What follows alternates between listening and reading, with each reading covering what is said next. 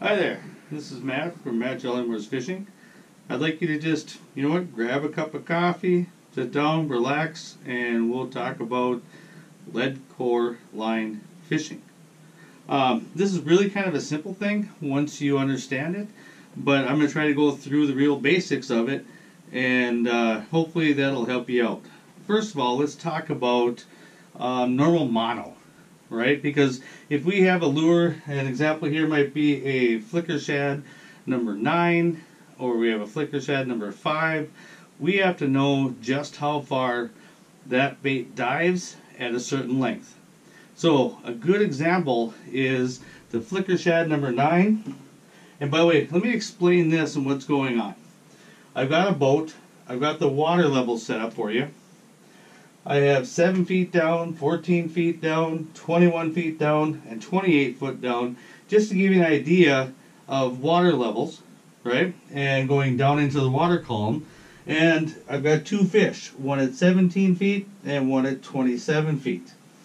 And so I want to kind of show you what's a great use for lead core, how we can do it, and really how to think about it. So a quick example here is that if we want to get down to that 17 foot using just mono, right?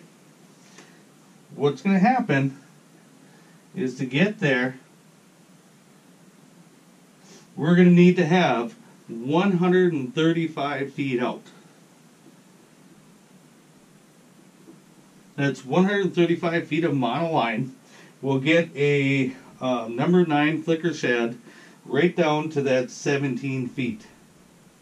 Well, that's great, but what if we want to use a flicker shad number 5? Well, the max depth, even at 147 feet out,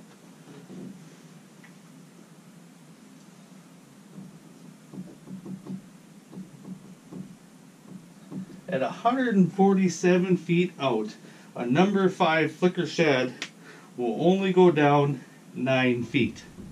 So what we need to be able to do is to work with how the baits naturally dive and be able to get them down to those fish that we want. One of the more important things, or one of the most important things, or just one of the things having to do with lead core line is understanding leader length. Okay? And what do we mean? Well, it's not so much what we mean, but leader length is going to say just how far down or how far we're going to allow, there's a key word there, we're going to allow our baits to drop. Okay? So we see right here with 137 feet on a flicker shad 9, it's going to go down to 17 feet. With 147 feet of a flicker shad 5, it's going to go down 9 feet. So is there a way to control this so that when we're out there lead core fishing, that we know exactly where that bait is? And the answer to that is yes. There'll be 2 factors. One's going to be leader length, and let me show you that.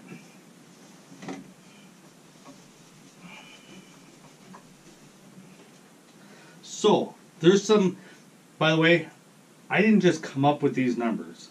If you have a chance, go get the Precision Trolling app. You can download it on your phone, pay for the subscriptions, and it's going to give you all of these depths that I'm talking about, including with lead core, the 52 method, 10-pound XT line. That's really an awesome resource for us as fishermen, and I have that app loaded and I bring it out on the boat. So these aren't just random lengths. But there is some things to know. If my leader length is 6 feet, now that's important, is 6 feet long, and this doesn't matter if we're running mono, if we're running Fireline, because at times those 2 things can change on you the depth. From a flicker 9 all the way down to a flicker 5, it drops 2 feet. Just 2 feet.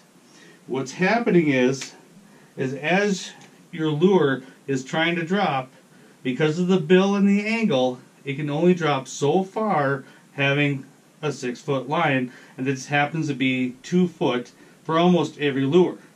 Now, once again, double check on that, but at least for the Flicker 9s all the way down to the Flicker 5s, it's 2 feet whether you're running Fireline or mono. You take that leader to 10 foot. Now you're giving each of the baits a little more flexibility to move around here. So, for mono, it goes down, the bait will drive 3 feet, and for Fireline, it'll go down 4 feet. Still very, very manageable with the math that we're about to do. Now, a lot of people run 25-foot leaders, and that really allows those baits to do really what they are naturally designed. So if you're running 25 feet, your lure is going to drop 7 feet for mono and 8 feet for Fireline, but you really got to be careful here because some of the baits, like one of the ones that I use is a reef runner, an 800 reef runner, and with an 800 reef runner, that's going to run 10 feet down or 11 feet down with your 25-foot leader and either mono or Fireline. So what we're basically going to show you here is if I have a 6-foot leader or a 10-foot leader, I'll go off the 10-foot leader for today. How do I get to those fish?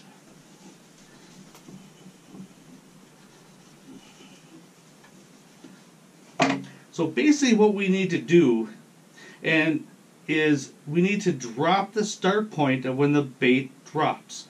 So if we know with a 10-foot leader, the bait is going to be able to drop by 3 feet, then we need to get in to 14 feet as a start point. And that's really a good way to think about lead core. Now, I'm referencing lead core advanced Sufix 832, which has a depth rate of, for every color, it goes down or drops that start point down 7 feet. Now, there's a couple things you need to know. You hear a lot of people talk about, well, I was, 120 feet on my line counter, right? We almost always use a line counter to do lead core. The reason they're saying 120 feet is because they have 120 feet of lead down in the water, which calculates out to 4 colors. So 30 feet per color. Every color goes down 7 feet with advanced Sufix, right? Standard Sufix only drops down about 5 feet. So whatever lead you're going to use, you want to find out what is the depth rate per color. So 30 feet. Now, that's kind of nice, because if we need to go down just 3.5 feet, then we're going to go by our line counter and just let out 15 feet of lead core. So it becomes really easy math on how to get directly to those fish. Now in this case, what I need to do is I need to get the start point, and this is the lead, and I need to get it down 14 feet, because 14 plus 3 is 17, right?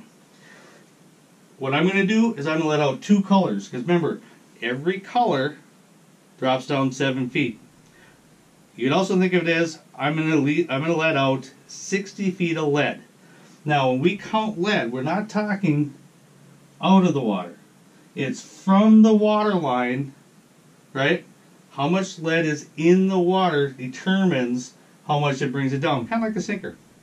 So it has to be in the water. You take that plus how much your bait dives to get yourself right on those fish. If we're going to go down to 28 or 27 foot, or we have a fish at 27 feet, all we're simply going to do is we're going to now let out 3 colors, right? 90 feet of lead, because 3 colors is going to give us a start point of 21 feet. We have to go down to 27 feet, right? So how in the world do we get there? Well, 3 feet of this brings us to 24 feet. That is our leader length, right? A 10-foot leader length, and my bait is going to drop it down 3 feet. So I need to make up 24 feet, and I'm at 21.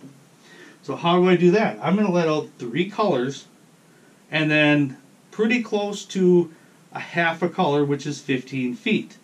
So those of you really good at math, you're talking 105 feet of lead. And with 105 feet of lead, you're going to get yourself right on those fish. And that is so important when we're out there fishing, is if the fish are suspended with lead core, we can hit it. Now, if you're running into a scenario where you need to get 7 feet down, right? If you look at the leader lengths, and you remember 6 foot goes down 2 feet. So I have 5 feet plus the 2 to get to the 7 feet. How do we do that? I always have a reel, in my case, loaded up with standard suffix, right? Standard suffix only drops 5 feet. So I'll use this, I'll bring out 1 color, and I'll use a 6 foot leader. Because remember, 6 foot leader, 2 feet. I go right along the top of those weed beds, and I'm able to get those suspended fish that are just above there. So, hopefully this has helped. Like I say, think of lead as getting it down. Your leader length plus your lure is your drop after that. Once you get used to this, it's very, very simple. Make sure that when you're doing this, that you have a pole that you're very, very comfortable with. I like to have immediate or moderate action, so that when that fish strikes, if it takes off, that tip of that pole can react. So I'm not going to lose those fish. I'm not going to rip the fish, rip the hook out of the mouth of the fish. And if that fish happens to surge, that pole can adjust, and it will keep that fish on the line. The other thing to really watch, and lead core isn't something that you just set it and forget it. You're going at about 2.5 miles an hour, but you need to pay attention to those tips. And the reason why is you never know if you have a small fish that's just going to make it so that you cannot see that wobble. And just like a good friend of mine from the Dakotas said, everything about this walleye and the flicker shads and those types of baits, it's all about the wobble. So pay attention to those poles. If it stops or it even has a little tension on it, bring that one up. It only takes seconds to put it back down. Some of the things you can do is you can use multiple poles, like for on a river, where you're using a length of 6'6", and another one maybe at 8 or 12 feet. Another good thing to do is with the offshore planer boards and using the right clip, you can actually use it on lead core, and that way you can have a bigger spread. So hopefully that's helped. Hopefully I got you through that cup of coffee, and you have a great day.